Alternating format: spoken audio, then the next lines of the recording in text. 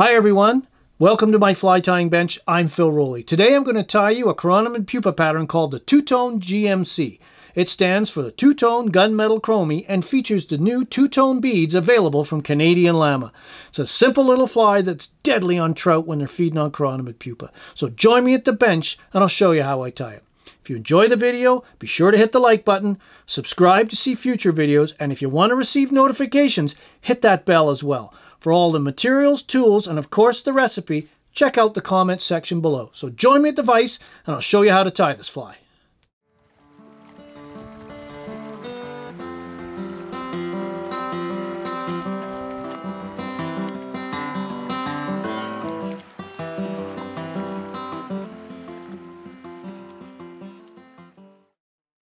My Two-Tone Gunmetal Chromie, or Two-Tone GMC, is a variation of my original Chromie. This version works well when chironomid pupa are beginning to stage and the shine from the gases they trap beneath their pupal skin is just beginning to radiate. Here are the materials you will need.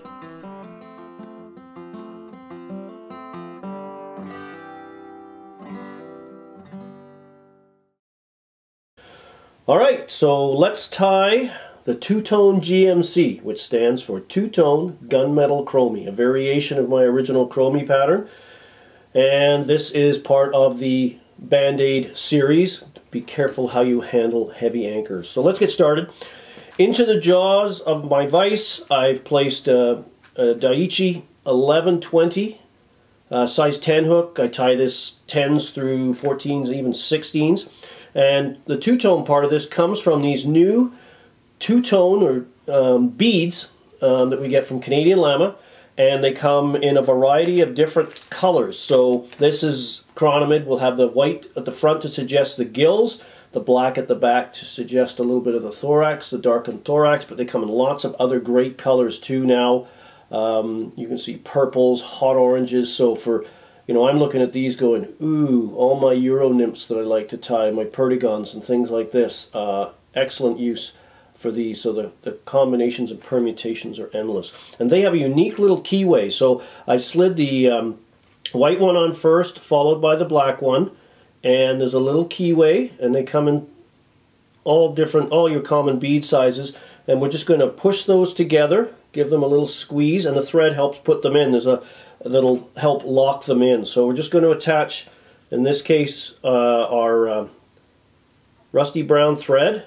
Just get that started just behind the bead. We'll take our scissors and trim that off so I don't yank the vise all over the place if I try to break it. Put that in, and then the thread come up, and just that'll help push them and hold them together. We're just going to give the shank a good coating of the thread and wind down. So the thread's on about a 45-degree angle to the point, and then we're going to come up, and the rest of the fly is pretty simple. So we're going to tie in a rib, and just like my Chromie, we're going to use some holographic mylar or Flashabou. This is the hollow tinsel in the small. Get that secured in place, and I'm just holding that pulling on it towards me a little bit. We'll keep it centered on the near side of the shank. It won't roll around because the material's under tension. Put that material clip, and we're going to come back up. And at this point I'm going to try and build in a little bit of taper over the front third of the hook, just to suggest the natural taper of the chironomid pupa. And this varies. You do this on all your chironomid pupa, and how much taper you put in just depends on the thickness of the body material you're going to use. In this case, we're going to use the original Flashabou 6916 that we refer to as gunmetal gray, and there's been a dye lot change. You can see the color here is kind of I think they call this blue steel, and now this is the coloration of it. Both great colors, but just different variations. And of course you could tie this style of fly in anything. So I've notched the package. I'm going to take a couple of strands out, just with my scissors points. I'm now going to tie in the body material. Just get that tied in on the shank.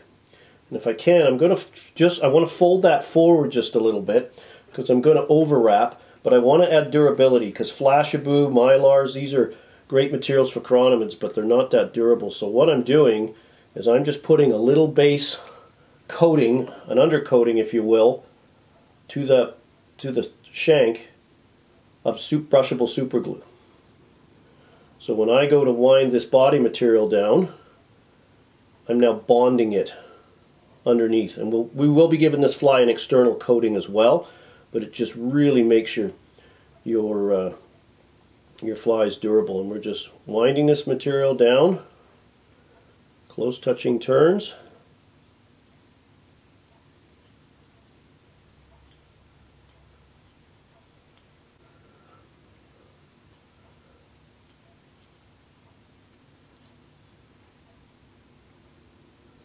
Right down to the ribbing, and then we're going to come back up.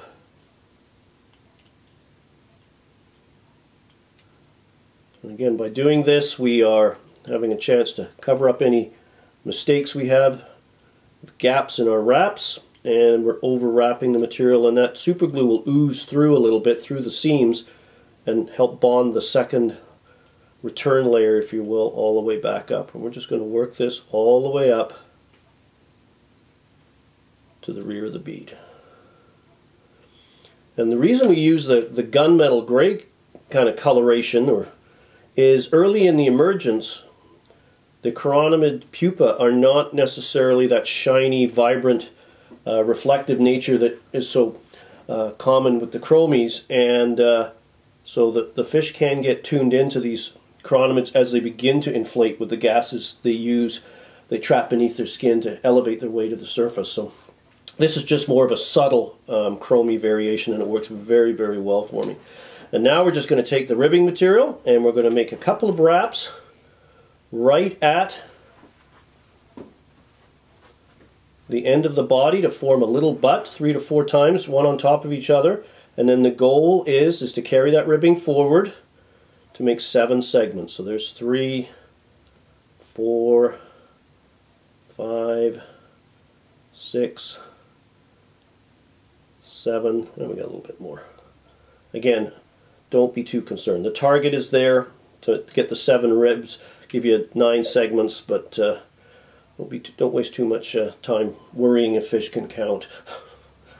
And now all to finish the fly off is I'm going to counter spin the bobbin to flatten the wraps, and then we're just going to build up a nice little thread thorax right at the back. This rusty brown thread does an excellent job suggesting the coloration of the wing buds of the pupa. And then I'm going to introduce our whip finisher and just finish the thorax off at the back, and when I'm satisfied with it, all I have to do is disengage. I don't have to reintroduce the whip finisher when I want the thorax, I don't have to reintroduce the whip finisher to add bulk to the thorax and make it look unproportional. So that's the finished Two-Tone GMC, Two-Tone Gunmetal Chromie. And then all we're going to do is add a final body coating. I'm going to use some Solares bone dry UV resin that's really thin, head cement consistency. So we're just going to give this a nice light coating, and you can coat the bead, everything, because it'll make it chip resistant. Good coating all the way along underneath. You can rotate, keeping the fly steady so you can see, but normally I'd be rotating this as well. The beauty of these resins is until you're ready for curing, you can rotate the vise like this. Make sure it's where you want it. Nice. It's better to do 2 thin coats if you want. And then we're just going to come in with the UV light and cure it up. It takes just a few seconds. Give that a good coating. And this light, Solaris light, it pulses, because when you're using the bone dry, sometimes the heat that comes from curing will create a little smoke. Don't worry about it. That's perfectly normal. But the alternating pulse of light actually speeds up and improves the curing process. So this is the the light that Solaris makes, rechargeable. And there you have it, the finished Two-Tone GMC. So give that a try. Tend to fish this early in an emergence when the pupa are not that inflated, down deep near the bottom. And you could of course tie this with a traditional bead and yarn gills, but these two-tone beads have lots of possibilities, not only to imitate a natural look like here with a black and white coloration. You could put a hot orange one in there, all different colorations to make your fly stand out in the crowd. So there you have it, the Two-Tone GMC. For more information on fly fishing, and stillwater fly fishing in particular, please visit my website at flycraftangling.com. Here you will find fishing tips, fly patterns, articles, information regarding my seminars and schools, along with links to my blog and mine and Brian Chan's online stillwater fly fishing store. You can also visit our store directly at stillwaterflyfishingstore.com. While you're visiting my site, please join my mailing list to receive my educational newsletters. You can also follow me through my social media channels. Don't forget to subscribe to my YouTube channel if you haven't already, and give this video a like. Please take the time to watch my other videos as well. Thanks for watching.